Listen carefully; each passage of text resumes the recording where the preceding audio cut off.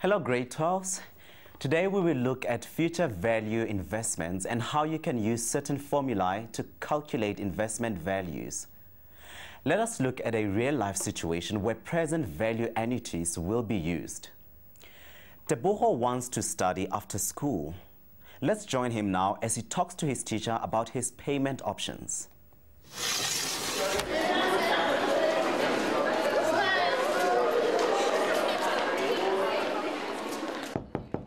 Come in. Hi, ma'am. Thanks for seeing me. Hi, Teboho. Come have a seat. Yes. What can I do for you? Well, I wanted to talk to you about my study plans for next year and the different payment options that I might have.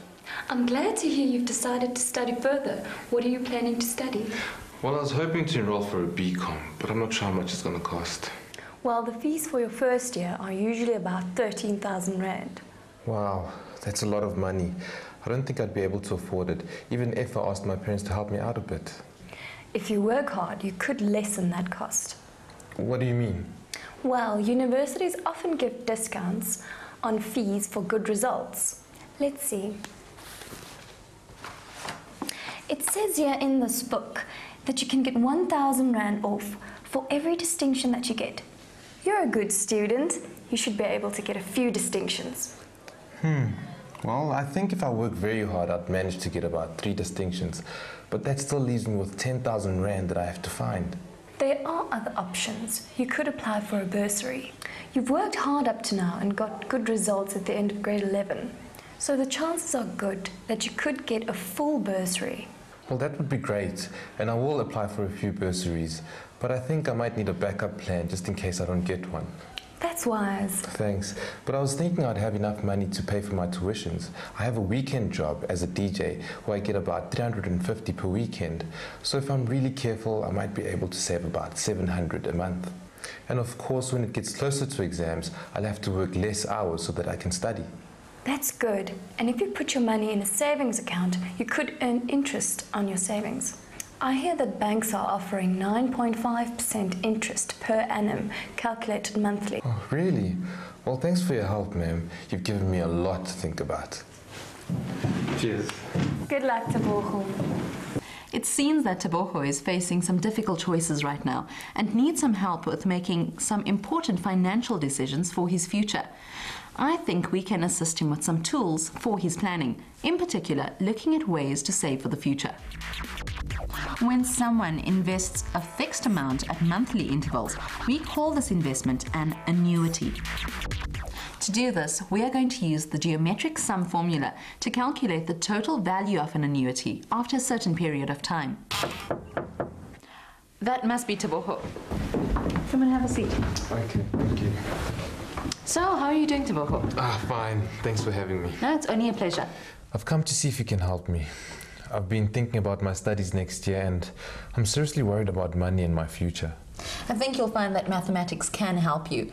Once we've had a careful look at everything, you'll have a better understanding of the world of banking, and that will help you make better financial decisions. That's exactly what I need right now. Right, Teboho, let's have a look at your investment problem and the possible solution offered by the bank.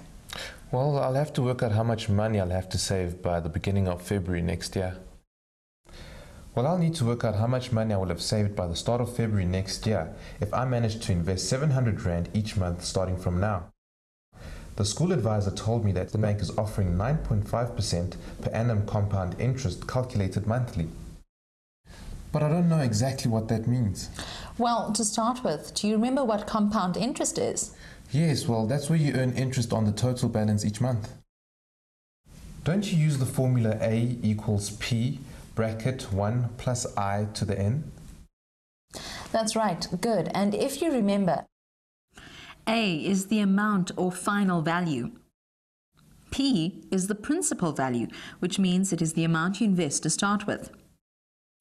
I stands for interest, and N, the number of calculations of interest. now in the information you were given, the interest was quoted as 9.5% per annum. This means the interest you get is 9.5% each year, but it is calculated monthly, so there will be 12 calculations of interest in a year. To see how this works, let's consider what would happen to your 700 Rand if you invested it at the beginning of May for 1 month. I think I see what to do. Use the compound interest formula, right? Yes, that's right. Why don't you give it a try? Okay. To find the value of the investment after 1 month, we need to substitute in the values that we know into the formula. We are trying to find the final value, or A. I'm investing 700 Rand, so P is 700 Rand. The interest rate is 9.5% per annum. So is I 0.095 here? Well, you're right about the way you have represented the 9.5%, but that is the total interest for the year. After 1 month, you can't expect to get the whole year's interest.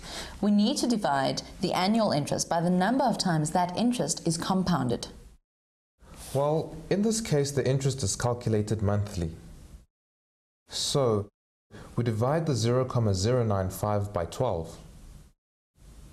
The number of months in for which the money is invested is 1. When I substitute these values into the formulas, I get 700 times 1 plus 0.095 divided by 12 raised to the 1, which gives me an answer of 705 Rand and 54 cents. That's great. Well done.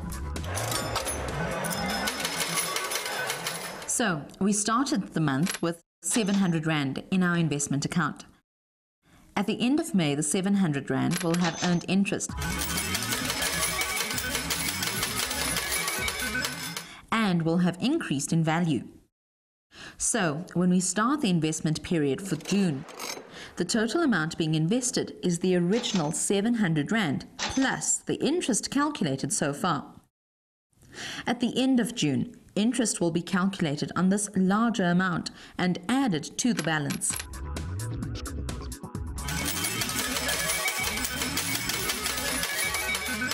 So I'll earn more interest in June than I earned in May, even though I didn't make any more deposits. That's right. Each month, the interest is calculated on the initial deposit, plus the interest earned from the previous months. At the end of May, the 700 Rand grew by 1/12 of 9.5% to give a new balance of 705 Rand and 54 cents. But at the end of June, the investment earned 5 Rand 59 cents in interest to give a total of 711 Rand and 13 cents. When we look at the investment for July, the interest earned is a 12th of 9.5% of the balance at the end of June and is more than the interest earned in May and June. The new total is now 716 Rand and 76 cents.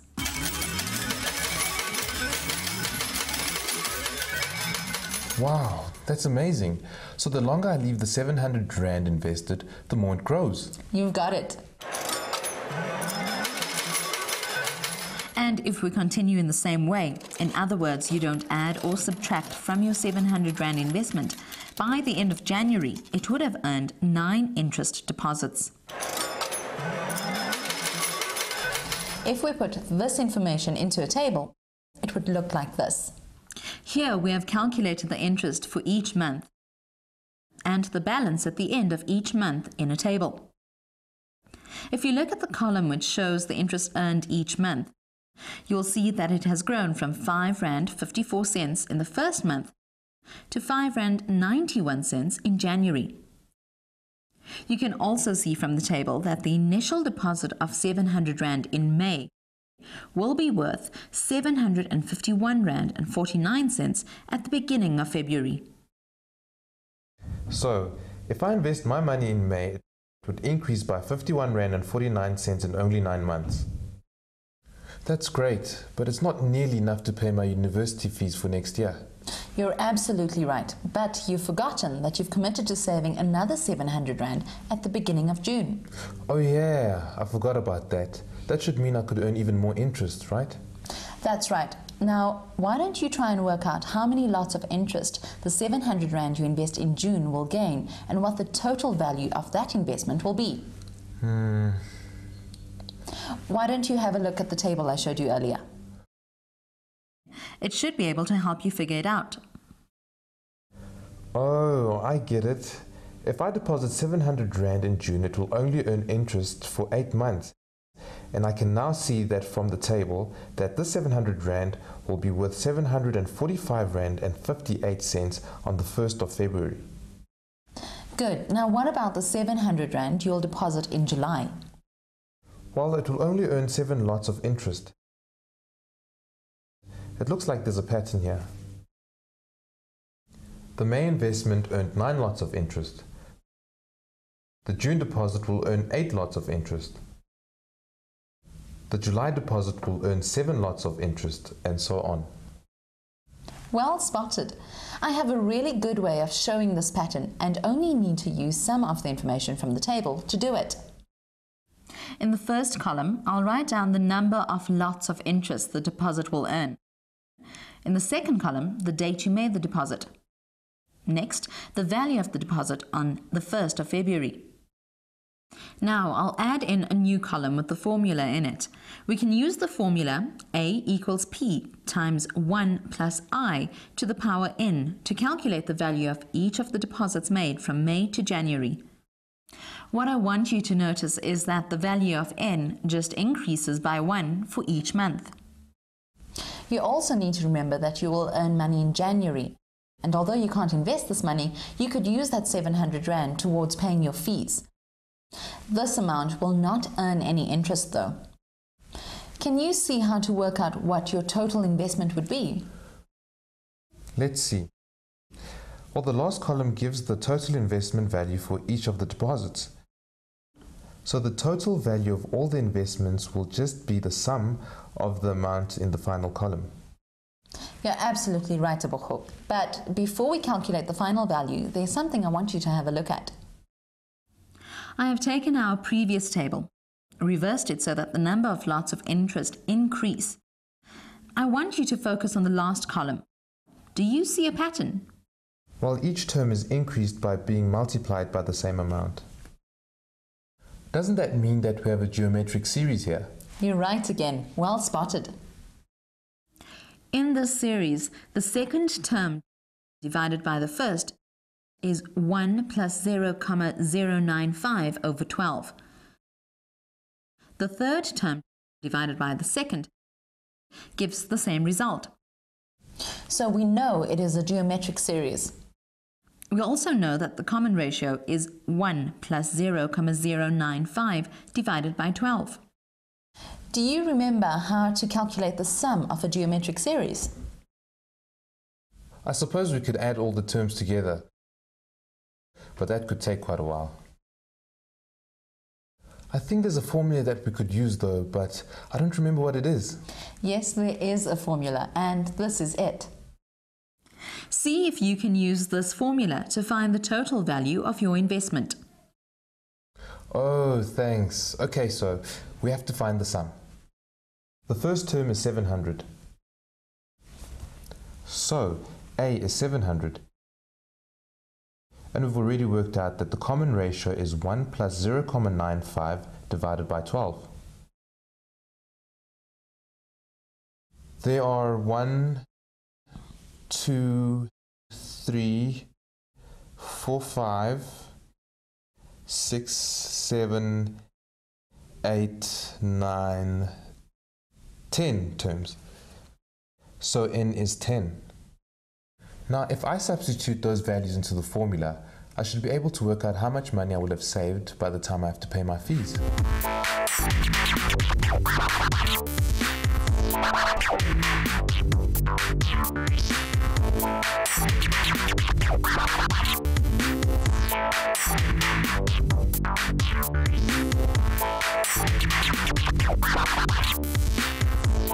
So by January, I would have saved 7,254 Rand and 71 cents. Yeah, that's right. But you don't look so happy about that. Well, I'm not happy with the results. It seems like I won't have enough money to pay my first year's fees of university. Maybe I made a mistake. Is there some way I can check the results? Yes, there is a formula that you can use to check the method that we use to calculate your savings. In fact, you might find this method easier to use than the table approach when answering exam questions too. Here it is. The F stands for the future value. The X is the amount invested at regular intervals. I stands for the interest per period, written as a decimal. And N for the number of deposits made. This formula is called the future value formula. Let's use it to check Tebogo's calculations. We substitute 700 for X, as this is the amount of money he will deposit monthly. The interest is equal to 0.095 divided by 12, and the number of deposits is 10. If we use a calculator, we find that Tebogo's future value of his investment is 7,254 Rand and 71 cents. He wanted to have 10,000 Rand, which means he has a shortfall of 2,745 Rand and 29 cents. Thank you for joining us, grade 12s. Remember to try the task video at the end of this section. You'll also be able to learn more about financial mathematics on our website.